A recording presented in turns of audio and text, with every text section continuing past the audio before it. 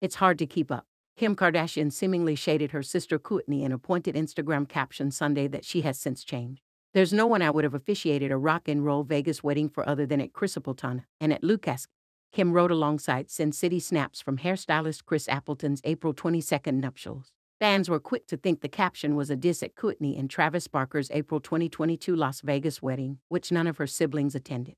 "This is absolutely shady," one Reddit user wrote. "She didn't just say Las Vegas wedding, she had to throw in rock and roll too." While some called the Skims founder petty and narcissistic, others doubted that her comment was that deep. In any case, the 42-year-old makeup mogul changed her caption. It now reads, "I was so honored to be able to officiate a wedding in Vegas. I couldn't be happier for you both at Appleton and at Lucas."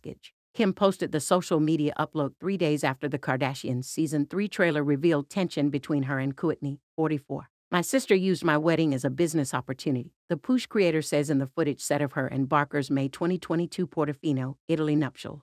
"People think it's a misunderstanding," she noted later. "It's not. It's who she is to the core." Khloe Kardashian subsequently confirmed that Kourtney was livid over Kim's behavior. Kendall Jenner noted that the bride felt like her wedding vibes were, like, stripped from her. Kim, however, insisted that she couldn't have been more mindful of Kourtney's feelings. "I'm really confused at how this narrative came into her head," the KKW beauty creator claimed in a confessional. "I said, don't do anything that Kourtney wore to her wedding." The argument seemingly stemmed from Kim debuting a Dolce & Gabbana collab 4 months after Kourtney sported the designer for each of her wedding looks. The siblings have feuded on the Hulu show before, with Khloe noting in the teaser that this tension goes way back.